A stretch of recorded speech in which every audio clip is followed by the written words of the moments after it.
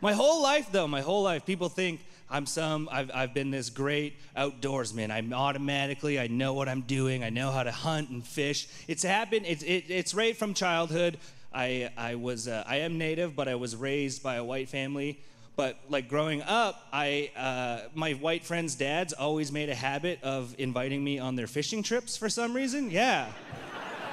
I never could figure out why until I would get to the boat launch and they'd be like, "Hey, little buddy, are you excited to go fishing?" And I'm like, "Yeah, I'm super pumped to come fishing with you. Thanks for inviting me." They're like, "That's great.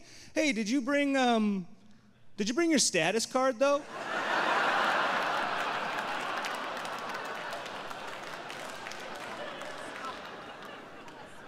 I'm like, yeah, I did. They're like, "Oh, great, because if the game wardens come, these are all your fishing rods, okay?"